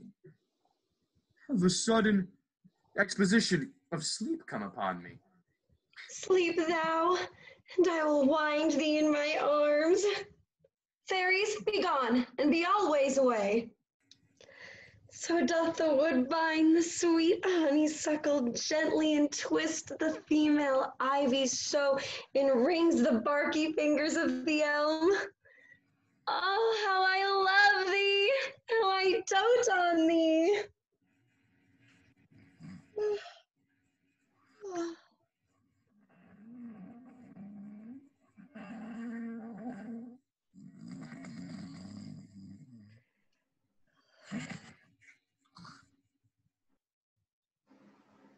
Welcome, good Robin. Seest thou this sweet sight? Her dotage now I do begin to pity, for meeting her of late behind the wood, seeking sweet favors for this hateful fool, I did upbraid her and fall out with her, for she his hairy temples had rounded with coronets of fresh and fragrant flowers, and that same dew which sometimes on the buds was wont to swell like round and orient pearls, stood now within the pretty Floriet's eyes like tears that did their own disgrace bewail. When I had at my pleasure taunted her, and she in mild terms begged my patience, I then did ask of her changeling child, which straightway she gave to me, and her fairy sent to bear him to my bower in fairyland. And now I have the boy, I will undo this hateful imperfection of the eyes. And, gentle Puck, take this transformed scalp from off the head of this Athenian swain. Then he, awakening when the others do, may all to Athens back again repair, and think no more of this night's accidents than is the fierce vexation of a dream. But first, I will release the fairy queen. Be as thou wast wont to be, see as thou wast wont to see, Dian's bud or Cupid's flower hath such force and blessed power. Now, my Titania, wake you, my sweet queen. My Oberon, what visions I have seen! Methought I was enamored of an ass! There lies your love. Oh, how came these things to pass? How mine eyes do loathe his visage now! Silence a while. Robin, take off his head. Titania, music call, and strike more dead than common sleep of all these five of the sense. Music! Oh, music such as charmeth sleep! Now, when thou wakest, with thine own fool's eyes peep. Sound, music, come, my queen, take hands with me and rock the ground whereon these sleepers be. Now thou and I are new in amity, and will tomorrow midnight solemnly dance in Duke Theseus' house triumphantly, and bless it to all prosperity. there shall these pairs of faithful lovers be wedded with Theseus and all jollity. Very king, attend and mark, I do hear the morning lark. Then, my queen, in silence sad, trip we after night's shade. We the globe can compass soon, swifter than the wandering moon. Oh, my lord, and in our flight, tell me how it came this night that I, sleeping here, was found with these mortals on the ground. Go, one of you, find out the forester. My love shall hear the music of my hounds. We will, fair queen, up to the mountain's top and mark the musical confusion of hounds and echo in conjunction. I was with Hercules and Cadmus once, when in a wood of Crete they bayed the bear with hounds of Sparta. Never had I heard such gallant chiding, for all the skies, the groves, the fountains seemed all one mutual cry. Never had I heard such musical a discord, such sweet thunder. My hounds are bred out of the Spartan kind. Judge when you hear. But soft, what nymphs are these? My lord, this is my daughter here asleep. And this Lysander. This Demetrius is... Oh, this is Helena, old Nader's Helena. I wonder of their being here together. No doubt they rose up early to observe the rite of May, and hearing of our intent, came here in grace of our solemnity. But speak, Aegeus, is not this the day that Hermia should give answer of her choice? It is, my lord. Good morrow, friends. Saint Valentine is past. Begin these wood birds but a couple now? Pardon, my lord. I pray you all stand up. I know you two are rival enemies. How comes this gentle concord in the world, that hatred is so far from jealousy to sleep by hate, and fear no enmity? My lord, I shall reply amazedly, half sleep, half waking, but as yet I cannot truly say how it is that I came here. But so I do think, for truly I would speak, and so I do bethink it, therefore it is. I came hither with Hermia, and our intent was to be gone from Athens, where we might without the peril of Athenian law. Enough, enough! My lord, you have enough. I beg the law upon his head. They would have stolen away. They would. Demetrius thereby to have defeated you and me. You of your wife and me of my consent. Of my consent that she should be your wife. My lord, fair Helen told me of their stealth, of this their purpose hither into this wood, and I in fury followed them. Fair Helen in fancy following me. But my good lord, I wot not by what power, but by some power it is, that my love for Hermia melted as the snow. Seems to me now like the remembrance of an idle god that in my childhood I once did dote upon. But now, all the virtue of my heart, all the object and the pleasure of mine eye is only Helena. To her my lord was I betrothed, there I saw Hermia, but like in sickness I did loathe this food. But as in health, come to my natural tastes, I do wish it, love it, long for it, and will forevermore be true to it. Fair lovers, you are fortunately met. Of this discourse we more will hear anon. Aegeus, I will overbear your will. For in the temple, by and by, with us, these couples shall eternally be knit. And since the morning now is something worn, our purposed hunting shall be set aside. Away with us to Athens. 3 and 3, we'll hold a feast in great solemnity. Come, Hippolyta. These things seem small and indistinguishable, like far-off mountains turning into clouds. Methinks I see things with parted eye when everything seems double. So methinks, and I have found Demetrius like a jewel, mine own and not mine own. Are you sure that we are awake? It seems to me that yet we sleep, we dream. Was the Duke not just here and bade us follow him? Yea, and my father. Yea, and Hippolyta. And he did bid us follow him to the temple. Why, then we are awake. Come, let us follow him to the temple. And by the way, let us recount our dreams.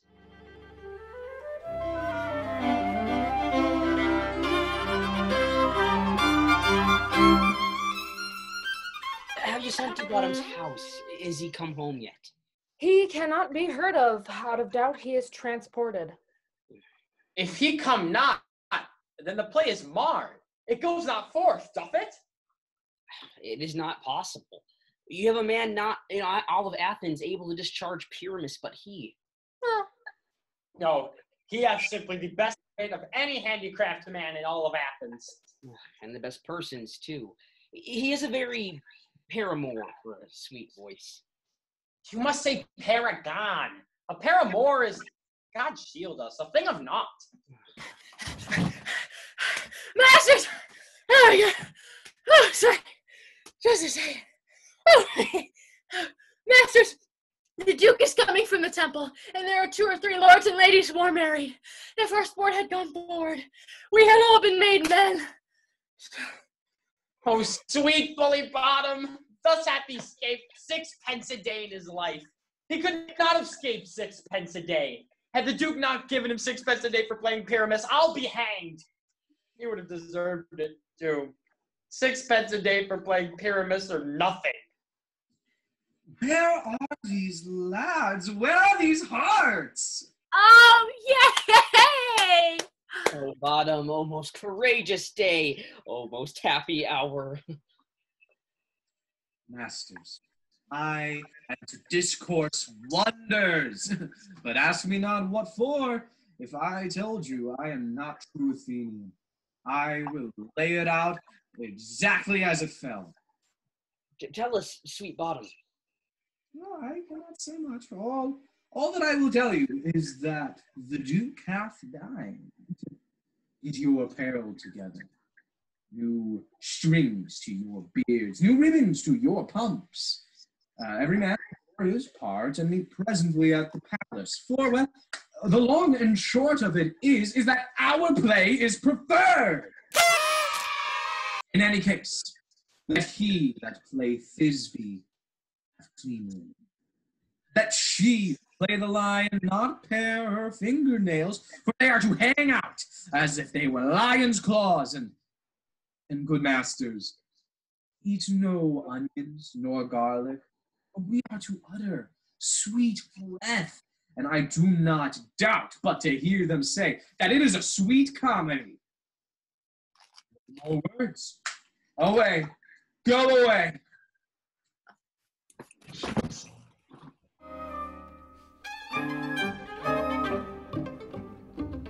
It is strange, my Theseus, that these lovers speak of. More strange than true. I never may believe these antique fables nor these fairy toys. Lovers and madmen have such seething brains, such shaping fantasies that apprehend more than cool reason ever comprehends. The lunatic, the lover, and the poet are of imagination, all compact. But all the story of the night told over, and all their minds transfigured so together, more witnesseth than fancy images, and grows to something of great constancy. But howsoever strange and admirable. Here come the lovers, full of joy and mirth. Joy, gentle friends, joy and fresh days of love accompany your hearts. More than to us waiting your royal walks, your board, your bed. Come now. What masks, what dances shall we have to wear away this long age of 3 hours between our after supper and bedtime? Where is our usual manager of mirth? What revels are in hand? Is there no play to ease the anguish of a torturing hour? Call Philostrate. Here, mighty Theseus. Say, what abridgments have you for this evening? What masks, what music? How shall we beguile the lazy time, if not with some delight? There is a brief how many sports are ripe. Make choice of which your highness will see first. The battle with the centaurs, to be sung by an Athenian eunuch to the harp. Will none of that. That have I told my love and glory of my kinsman Hercules. The riot of the tipsy bacchanals, tearing the Thracian singer in their rage. That is an old device, and it was played when I from Thebes came last a conqueror. Oh, the thrice 3 muses mourning for the death of learning, late deceased in beggary. Oh, that is some satire, keen and critical, not sorting of a nuptial ceremony.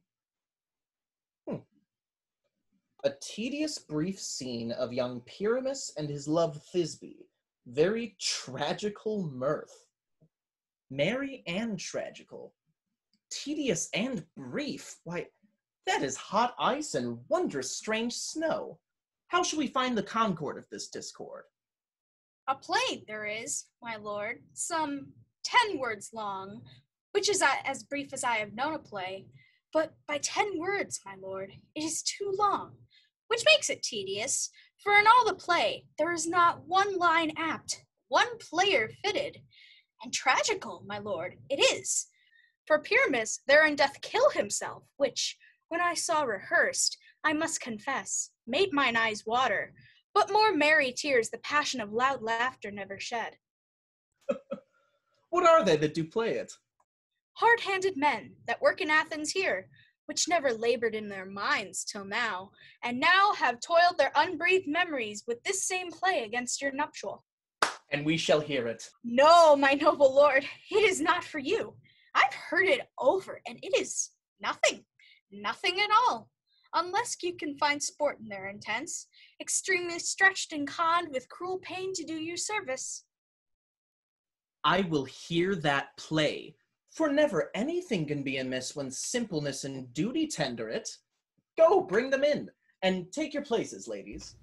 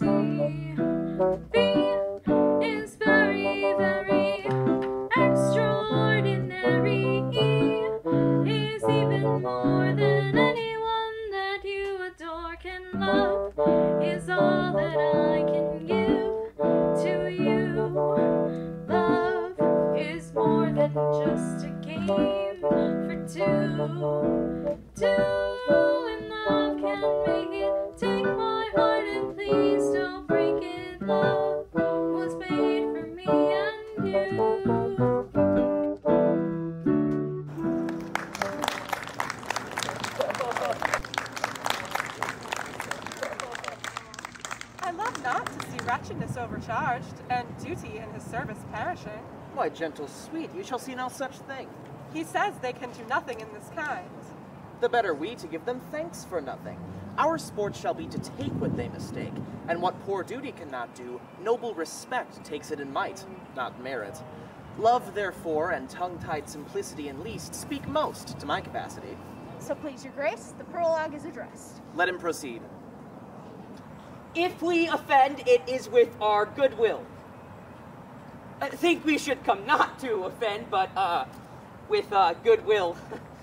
To show our simple spiel, that is the true beginning to our end. Consider then we come, but in despite we do not come minding to content you. For our true intent is all for your delight. We come here not as to repent you. The actors are at hand, and by their show you shall know all that it is you are like to know. This fellow doth not stand upon points. He hath read his prologue like a rough colt. He knows not to stop. A good moral, my lord, it is not enough to speak, but to speak true. Indeed, he hath played on this prologue like a child on the recorder. A sound, but not in government. His speech was like a tangled chain, nothing impaired, but all disordered. Who's next? Gentles, perchance you wonder at this show? If so, wonder on, till truth make all things plain. This man, if you will know, is Pyramus. This beauteous lady, Thisbe is certain. This man with lime and rough cast doth present wall, that vile wall that did these lovers sunder, and through wall's chink, poor souls, they are content to whisper, at which let no man wonder. This man with lantern, dog, and bush of thorn presenteth moonshine, for by moonshine did these lovers think no scorn. To meet at Ninus' tomb, there, Ninus! There to woo, this grisly beast, which lion, Pike by name, did trusty Thisbe, coming first at night, scare away, or rather did affright. And as she fled, her mantle she did fall, which lion, vile with bloody mouth, did stain. Anon comes Pyramus, sweet youth and tall, and finds his trusty Thisbe's mantle slain, whereat with bloody, blameful blade, he bravely broached his boiling, bloody breast. And Thisbe, tarrying in mulberry shade, his dagger drew and died. For all the rest, let lion, moonshine, wall, and lovers twain at large discourse, while here we do remain.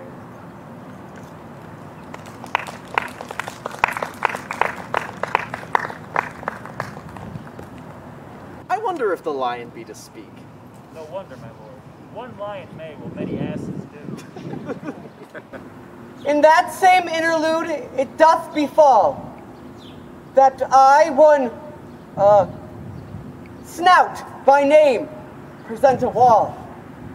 And such a wall as I would have you think, in granite hole or cheek, in which lovers Pyramus and Thisbe are to whisper very secretly.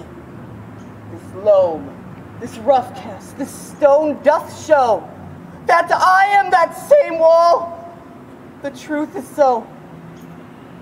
And this cranny is the very hole where our fearful lovers are to whisper. Would you desire lime and hair to speak better? It is the wittiest partition that ever I heard discourse, my lord. Oh, Pyramus draws near the wall. Silence. Grim looks night, a night with you so black, a night, lack. I fear my Thisbe's promises forgot, and thou wall, how sweet and lovely wall, thou wall that stands between her father's ground and mine, thou wall, thou sweet and lovely wall, show me thy chink through which to blink through with mine eyne. Thanks, courteous wall. Jove shield thee well for this. But what see I? No Thisbe do I see. Wicked wall, through whom I see no bliss. Cursed be thy stones for thus deceiving me. The wall, methinks, being sensible, should curse again. No, in truth, sir, you should not. Deceiving me is Thisbe's cue. She is to enter, and I am to spot her through the chink. You will see it lay pat, as I told you, yonder she comes. Oh, wall, full often hast thou heard my moans for parting, my sweet Pyramus and me. Often have my lips kissed thy stones, with hair and lime knit up in me. And I hear a voice. Now will I to the chink to spy, and I can hear my Thisbe's face. Thisbe, my love thou art. My love, I think. Oh, think what thou will. I am thy lover's grace, and like Lymander, I am trusty still. Lie like Helena till the fates do kill. And not Shafalus to Procris was so true. A Shafalus to Procris, I to you. Oh, kiss me through the hole of this vile wall. I kiss the wall's hole, not your face at all. Wilt thou at Ninny's tomb meet me right away? Ninus' tomb, meet me right away. Tide life, tide death, I come without delay. And thus I, wall, my part discharged it. And thus I, doth being so, must go. Now is the wall down between the two neighbors. No remedy, my lord, when walls are so willful to hear without warning. This is the silliest stuff that I have ever heard. The best in this kind are but shadows, and the worst are no worse if imagination amend them. It must be your imagination then, and not theirs. If we imagine no worse of them than they of themselves, they may pass for excellent men. Here come two noble beasts in, a man and a lion.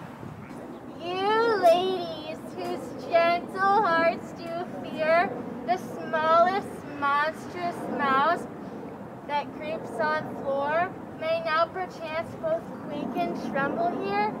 when lion, rough and wild, just rage, just roar, then know that I, snug the joiner, am lion fell, nor else nor lion stand. For if I should, as lion, come into this place in strength, 'twere pity on my life. A very gentle beast, and of a good conscience. The very best that a beast, my lord, that I e'er saw. This lion is a very fox for her valor. True, and a goose for her discretion. Not so, my lord. Her valor cannot carry her discretion, as the fox carries the goose. Her discretion, I am sure, cannot carry her valor, for the goose carries not the fox. It is well. Let us leave it to her discretion, and let us listen to the moon. This lanthorn doth the horn and moon present! She should have worn the horns on her head. She is no crescent, and her horns are invisible within the circumference. This lanthorn doth the horn and moon present. Myself, the man in the moon, do seem to be. This is the greatest error of all the rest. The woman should be put into the lanthorn. How is it else the man in the moon? She dares not come there, for the candle, you see, is already in snuff. I am aweary of this moon. Would that she would change. It appears by her small light of discretion that she is in the wane, but yet, in courtesy, in all reason, we must stay the time. Proceed, moon! All that I have to say is that this lanthorn is the moon, myself, the man in the moon, this thorn bush, my thorn bush, and this dog, my dog. Why, all these should be in the lanthorn, for all these are in the moon. But silence, here comes Thisbe. This is old Ninny's tomb. Where is my love? Well roared, lion. Well run, Thisbe. Well shown, moon. Truly, the moon shines with a good grace. Well-moused lion. And then came Pyramus. Sweet moon, I thank thee for thy sunny beams. I thank thee now for shining so bright. For by thy golden graces glittering beams, I trust to taste of truest Thisbe's sight. But stay, but mark, poor night, what dreadful dole is here. Eyes, do you see? How can it be? Thy mantle good, what stained with blood? Approach, ye furies fell. Oh, fate, come, cut thread and drum, come quail, crush, conclude and quell. This passion and the death of a dear friend would go near to make a man look sad. Beshrew my heart, but I pity the man. Wherefore, nature, didst thou lions frame? Since lion here hath deflowered, my dear, which was, no, which is the fairest dame that ever lived, laughed, loved, and looked with cheer.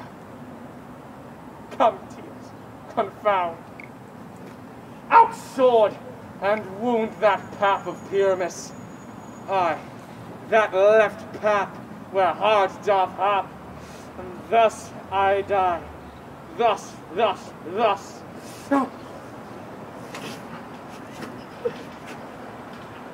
Now I'm dead. Now I am fled. Tongue, loose thy light, moon. Take thy flight.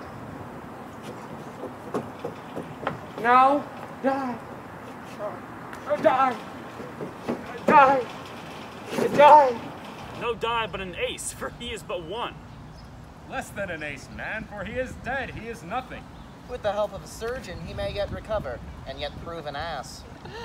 How chance moonshine is gone before Thisbe comes back and finds her lover? She will find him by starlight. Oh, here she comes. Her passion ends the play. Methinks she will not use such a long one for such a Pyramus. I do hope she will be brief. The note will turn the balance, which Pyramus, which Thisbe is the better. He for a man, God warrant us. She for a woman, God bless us. She hath spied him already with those sweet eyes. And thus she means, videlicet. What? Asleep, my love? What? Dead, my dove? Oh, Pyramus, arise! Speak! Speak! Quite dumb? Dead? Dead? A doom!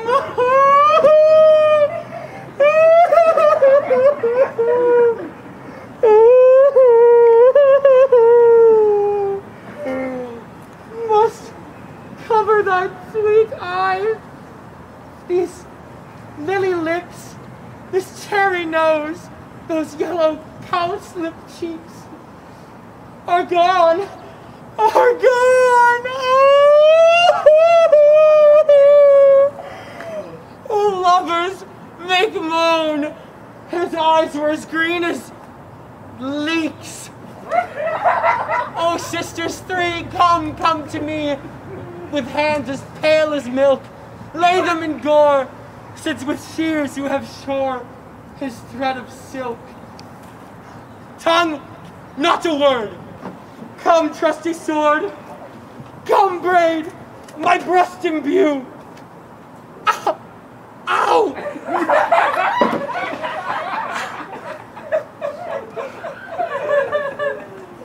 And farewell, friends. Thus Thisbe ends. Adieu, adieu, adieu.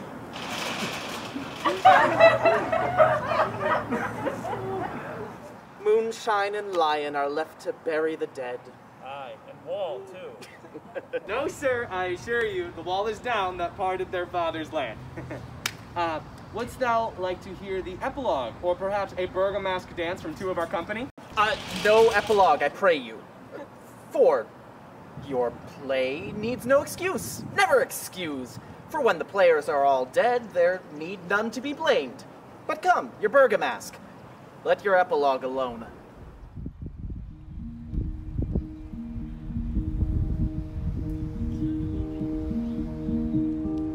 Wise men say only fools rush in, but I can't help falling in love with you. Shall I stay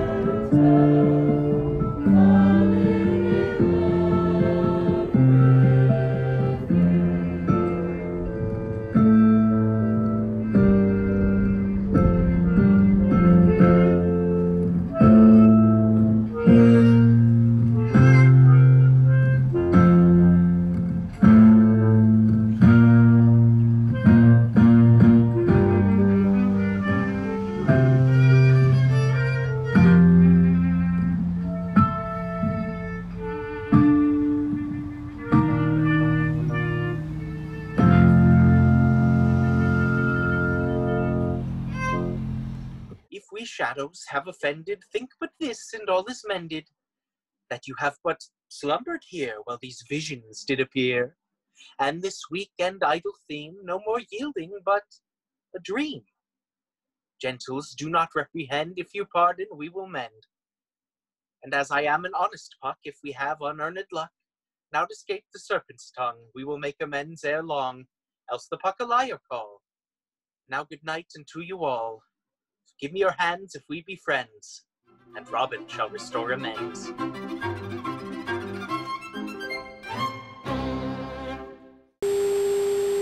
I gotta put Her Majesty back in costume first.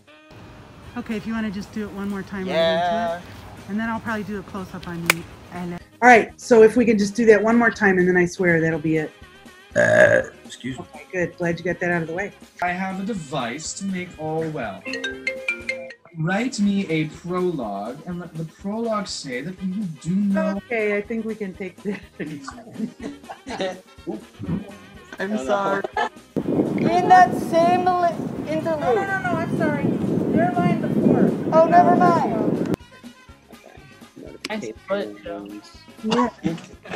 Thanks. Stand by, other fairies. Ready. All right, hang on a sec, Joe. Do you Never want mind, I got excited. Just you can go ahead, Jen, whenever you're ready. Joe, get out. All right. Knock Joe over. This is a for indeed who had set his wit to so foolish a bird. The weirdo bandito. Oh, God. Wow. So big, Eric. I think Flog as back as ache, as drooping fog as black as ache. Yeah, there we go. Green eggs and ham. Alone. To Algonquin, take 1. Mark. Act 4, Scene 1, Abercrombie and Fitch. Take 2, Marker. Act 2, Scene 4, Alexander Hamilton, take 4? Eric I love how Shakespeare's like, you need something to do this? Well, I'll just put a flower in their eyes. You needed to take it away, put a different flower. Also, I realized that I'm wearing my glasses, and last time I was not. Okay. Glasses, Lily. I'm so sorry. Oh, I'm so sorry. Okay, Joe, Okay. you can sleep song, but Lily and Mary, you guys are supposed to take the class.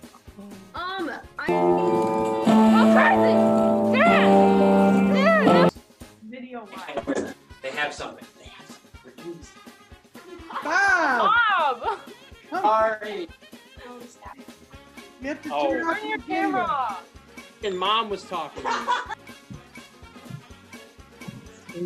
Smooth boy. Oh, good. Now the scene is fixed. I love you, Janice. Donkey. That's how my mom says. Janice, go away. And up. Oh, what visions I have seen! How these came to pass. Oh, damn it. You will know. This. Oh, I f***ed it up already. I'm sorry. I skipped the first line. Wait a minute. Why am I talking like that? I'm sorry. It gave me a 10% battery warning and Oh, okay. You plugging in? It's fine. Really fine. No, it's not. It's I'd love not to see wretchedness overcharged. And... Pyramus! Give me a sec, I'm not trying. Please. I'm so excited. You may do it extempore. Oh, stop. It was me. I'm sorry. There it is. No more dinging for Davis over here. Okay. No more dinging from Davis. Oh, you're still recording? Yes. It's craft services. What do you And you are now in love with Erin, so don't look like you're doubting that fact. Everything she says is music to your ears. You love her. Cut. And then the lion vanished. Cut. Cruel death. Hey, we have to stop. I lost my little paper script. Hold on. Oh my god.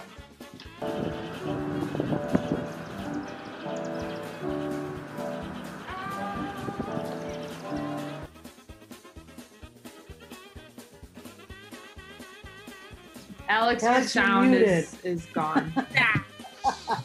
It looked really good. You're muted. I was muted. Okay, Ryan, you're muted. So we're gonna have to take that again. Here, Quince, you're muted. Oh, okay. I'm so sorry. Long speech. All right, I'm putting it down. Okay, but you have to do it again. This is Genevieve. Genevieve's a up. No. Portillos. If everybody, you all like Portillos? John hates it. Okay. All right. I don't think John wants it. No, he doesn't. Everyone but John. We'll get him a kale salad. Again for my Bye, Mr. DeAngelo.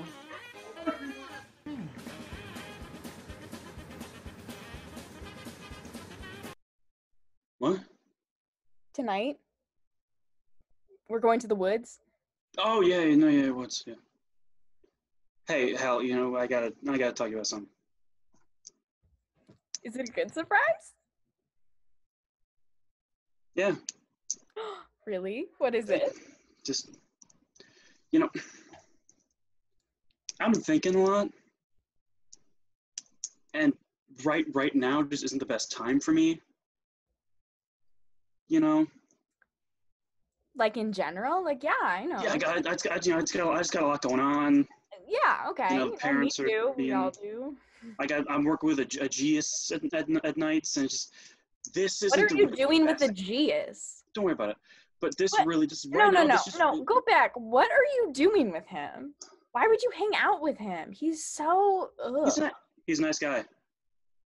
Okay. Hell, this isn't working. Okay, I'm done. What? What isn't? You're done with what? You can't be done. With you. With me? I am the best thing that has ever happened to you, Demetrius. Are you Okay, kidding me? yeah, And we're supposed to leave in like an hour? Really? You can go to the woods or whatever. I'm out. I'm done. I'm sorry. No, not. Who cares? I'm going to Theseus about this. Oh no. Yeah, go ahead. Go to Theseus. See what happens. I don't care. What do you mean you don't care? I have so much power, Demetrius. Yeah, who cares? I'm in love with Helena. That's me. No. What's her name? Hermia. You're in love with That's me. the one. What do you mean the other one? There's no other one. There's one Helena, baby. One Helena. I don't like you, Helena. I don't. You're not as pretty as Hermia. Nothing. She's the one everyone in this town's after, and she's the one I'm gonna have. Cause you know what? I'll talk to Geus. We're gonna get married. And you can do whatever the hell you want, and I don't care personally. Demetrius, this isn't happening. This simply isn't happening. It's time to wake up. Pinch, pinch. Time to wake up. Wow, this is such a good prank, Demetrius. Awesome. I love it. And see.